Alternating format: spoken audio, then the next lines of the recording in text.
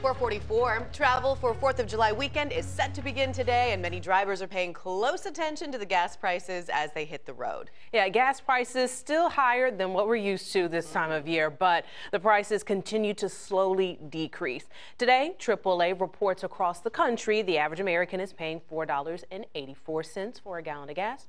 In Virginia, the price sits at $4.65, and in Hampton Roads, $4.72 a gallon. And we've got a complete list of all the gas prices throughout Hampton Roads for you on WAVY.com. We are on your side as you head to the pump this morning. If you're filling up for a July 4th weekend trip, you are probably feeling the pinch. And if you want to save, listen up. We've got your back. Madison Pearman learned maintenance is key in today's installment of Fueling the Facts.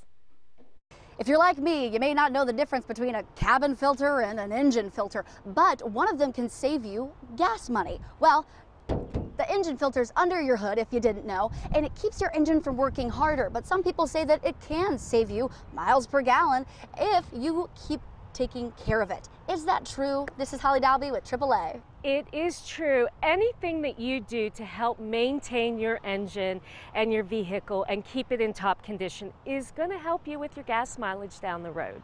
So your air filter is going to bring in that air to help cool the engine, help keep it running smooth.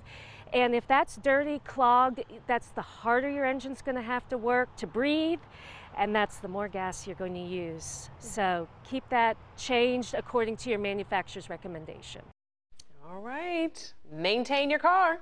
Essentially, right? Yeah, and that's really the bottom line with a lot of this is you're not going to need all this extra fancy stuff if you're maintaining your car. Your fuel additives, you don't need it if you're maintaining your car. If you're putting the right gas in your car, you're not going to need it. So just little things like that, keeping up with the maintenance can certainly extend the life of your fuel that you're putting into your vehicle. All right, that is some very good advice. Thank you. Of course.